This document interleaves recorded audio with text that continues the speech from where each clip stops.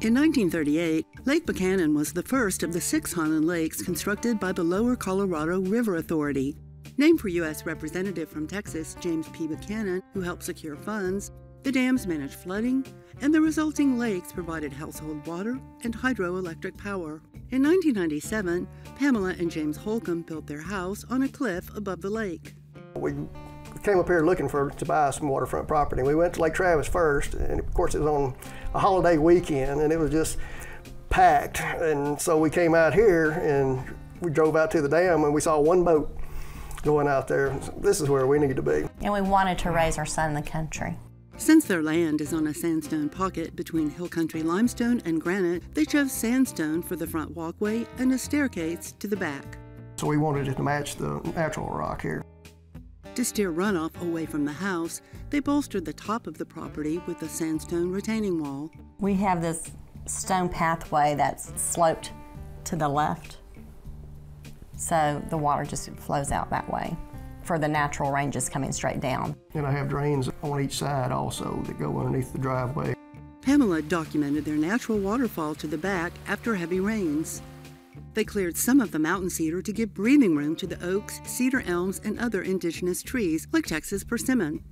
It was just a big cedar thicket, just like it is across the street over there. It was just thick. You couldn't walk 5 feet without running into a cedar tree. Not only does he nurture their land, he watches out for the native plants across the street, including ferns clinging to the rocky outcrops. To restore existing native plants, including evergreen sumac, and make way for his additions, Jimmy removed lots of invasive exotic undergrowth. He never uses herbicides since he doesn't want to endanger the lake's water and its wildlife. I'd go out there and pull up things that I didn't like the Johnson grass and the stinging nettles and that type of stuff, and just let the natural things just kind of take over. Natural outcroppings define the tiered rock wall in front. To add natural-looking ledges of pocket plants, Jimmy used sandstone heat and earth. What wasn't rock was road base right here. Because when they blasted the road out, they shoved all those big rocks down, and then they had road base. So it was basically, once I dug a hole, there was nothing there. Luckily, I was getting a lot of compost from the school and bringing in soil, but I had to pretty much fill every spot out there. All the rocks that are there is what I dug out of the holes. I didn't bring any rocks in there. He nurtured the native plants that reemerged, dividing them and spreading their seeds. I've got Eve's necklace over there, and I've got the cedar sage and the pigeon berries. They were all here, but I just kind of helped them along. Then he embellished them with finds of his own, mostly geared to wildlife attraction. Well, I just started putting stuff in. What lived, I kept. And of course, I had a lot of stuff that died. It was just experimenting mainly. Well, let me try this. And of course, in a garden, something works good in one spot, and then it doesn't grow in another spot. And it's just process of elimination, basically.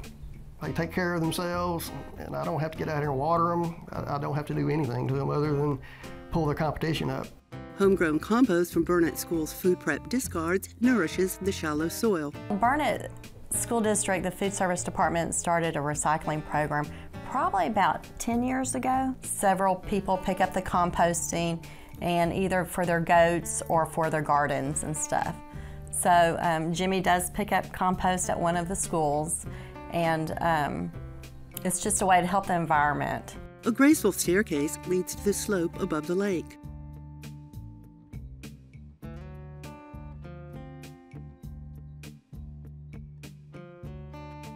Along the back of the house, a narrow deck traverses different perspectives. From the patio, they can watch the lake or the wildlife on the side of the property.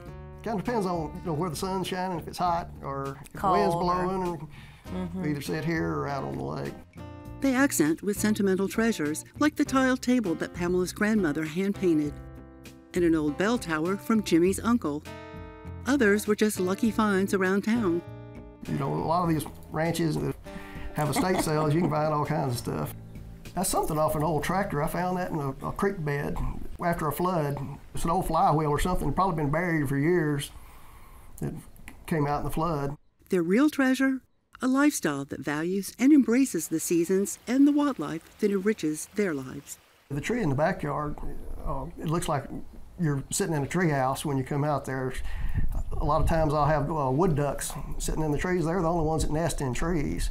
And I'll come in there and I'll have a pair of wood ducks sitting out there in the tree. I have a screech owl box over here. I got a picture of him sticking his head out. And I have a wood duck box down here also where the wood ducks nest. They'll usually have two nests a year. And the hen will lay up 12 to 15 eggs in there. She'll lay one a day, but they all hatch at the same time. Then they all jump out and swim off. And she was there the next day laying eggs again. You have to love it out here, because you go through all this work and dig all the holes, and then the deer come eat it. We got beavers, skunks, raccoons. I had eight trees eaten in one night by the beavers. So it's a constant battle out here. So, but instead of trying to battle them, I've learned just to live with them and put wire around the trees or whatever it takes to just, okay, well, you can stay here, but you have to work with you. Armadillos love it too, because all they have to do is rock to dig in around here. You come in here and put some fresh soil, they can smell it. They must. Because I come out here and plant everything, come back the next day and it's all dug up.